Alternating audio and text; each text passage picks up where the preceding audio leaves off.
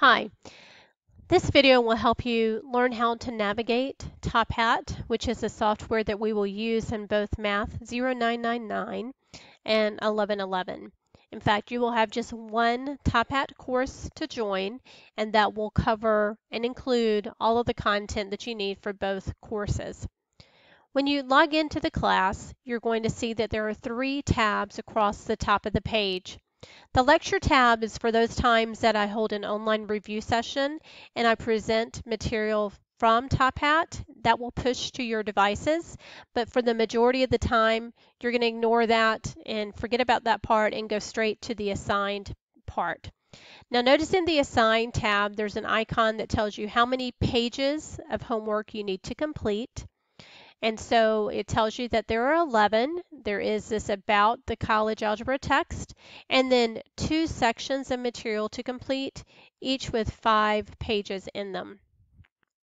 You'll notice that there is a progress meter beside each of those pages, and if you hover over that, that will tell you what percent of the work you've completed in that particular page.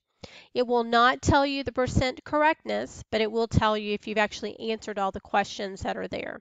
The first page that I've set up for you is just to let you know about the college algebra text and how it's structured and created, along with also all of the problem types.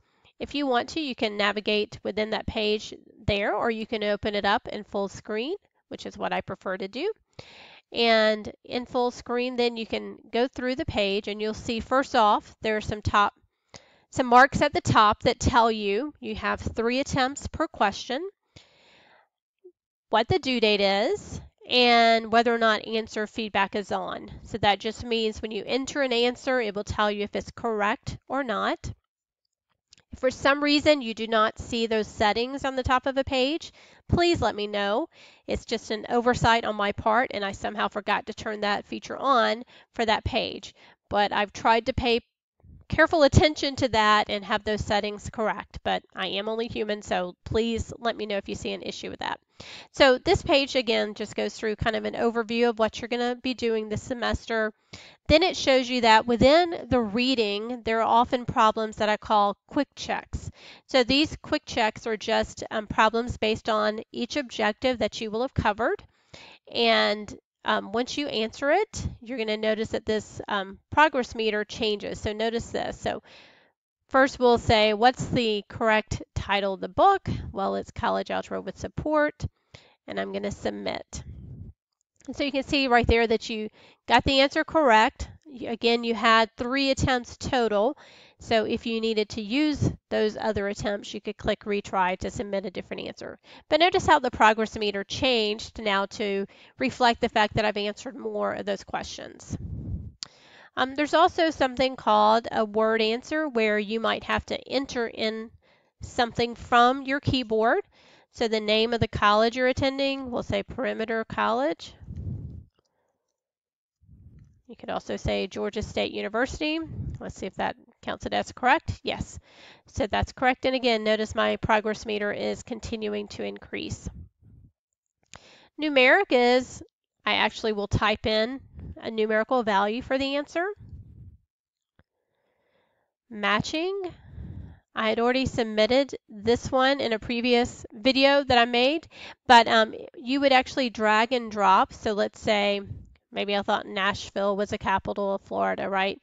Or certainly you won't get the Atlanta one wrong, right? But I can drag and drop those to match the entries in the right-hand side with what is on the left-hand side. So let me get those in the right order. And I had already submitted those, so it's not going to give me an option to submit, so don't worry about that. But you would see a submit if you need to. Oh, actually, no, I'm wrong. For the matching, you don't have to submit. When you drag and drop, it kind of saves your answer there. For click on target, I can remove those if I want. And then it says to click on the puppy's eye. So I'm just going to move my mouse to the place where I need to click. And then I'm going to put resubmit. Okay, and it tells me I got it correct. Sorting, this one is to arrange the numbers from smallest to largest, beginning at the top. So the smallest is -5, then what, 0, then 5, and 10, and then I submit. Okay. And you can see, again, all the way through that, my progress meter is changing. And for the fill in the blanks, the United States consists of 50 states, and the capital is Washington, D.C. Okay. And there, look, I have filled that in to 100%. So that just means that I completed every single one of the questions. I happen to have gotten those correct, but right there, it was just looking that I did them. Now, your other homework, well, the table of contents is just for review, so you can go through and review that just so you can see what topics are in the 999 and what topics are in the 1111 course.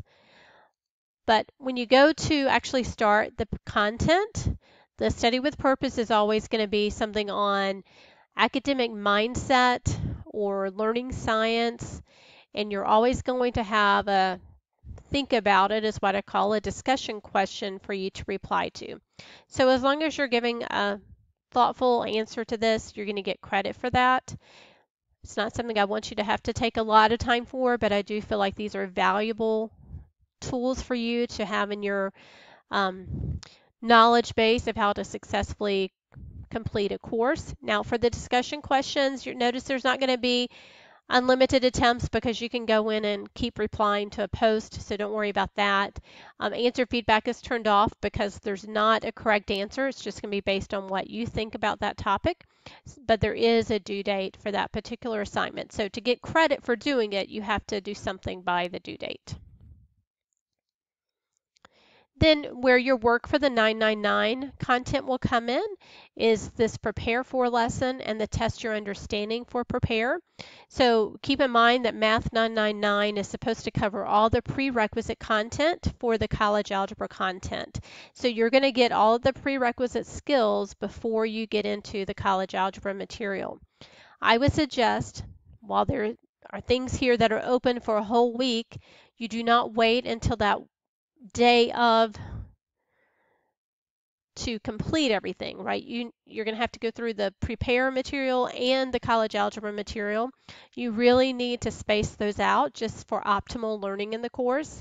Think about that for 2 sections, which is typically the workload that you're going to have for the course.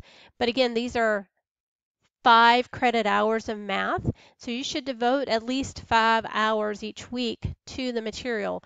That may mean some of you have to devote up to 10 hours, right? I mean, math is different for different people. It depends on your background and how strong you are. But just please don't wait until the due date to do anything. You really need to think of that as the, end all date. You should pace yourself so that you get things done prior to that. But within this prepare for lesson, again, you can go to full screen mode if you want to do that. You're going to notice that there's material and examples, and then there's going to be a quick check, right? So you're going to answer this quick check, which is based on the content that's up here. If you feel like you know this content, go through and do the quick checks. That's fine.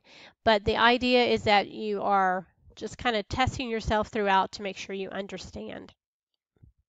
So you'll go through and do those.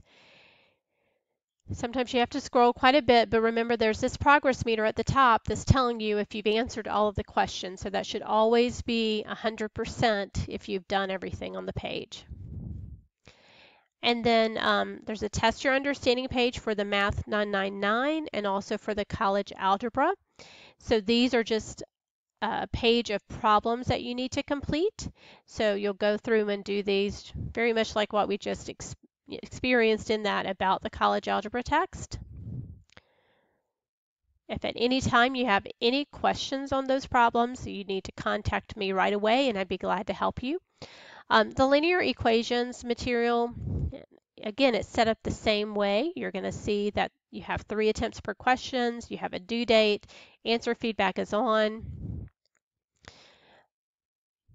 You're going to have a progress meter come up at the top. This particular section and all the college algebra sections start with a think about it. And this is really just a question that helps you start thinking about the concept. I'm not asking you to use mathematics to solve that. This is just really kind of your intuition about things. And then you're going to go through and see a lesson and then some examples. There's a quick check. And then you're also going to find that there are some videos embedded throughout. A lot of these are kind of after the material's been presented, but they often cover those examples that I worked inside the book. And so if you're a visual person, you might find that you just want to watch the videos to get a better understanding of the material. But again, there's always going to be some type of quick check associated with that. Now, in all honesty, you can use your mobile device to do this. I would not recommend it. It's just hard to kind of get all that mathematical notation on a very small screen. It does work. I've had a student do it before, but I think it's not the ideal setting to go in. So just think about that as you are working your homework and going through the course. If you have access to a computer, a laptop, or tablet, that would be the better way to approach the course. But I think most of all that's going to be pretty self-explanatory. And then when you go to the grade book, the default is to show kind of your current average. Now, this is not going to be true for you guys because I have both Math 999 and Math 1111 content combined. And so I'm going to be breaking that apart and putting it into the iCollege gradebook. So please don't think, oh, this is my grade in both courses. That's not the actual case, okay? But you can view your content, and the thing is the grade's not going to be updated until the due date because that you have time to go back and work on it. So you can always go back and change things before the due date. But once the due date comes up, then you'll see what your grade is in that particular course.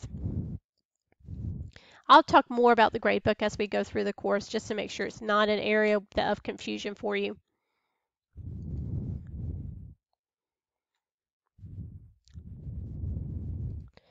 But I would love to hear your feedback. If there's something that is confusing for you, you need more clarification on, don't hesitate to reach out to me. I want this semester to be great for you. I want you all to succeed. And so hopefully you'll have the tools right at your disposal to do that. And I will talk to you soon. Bye-bye.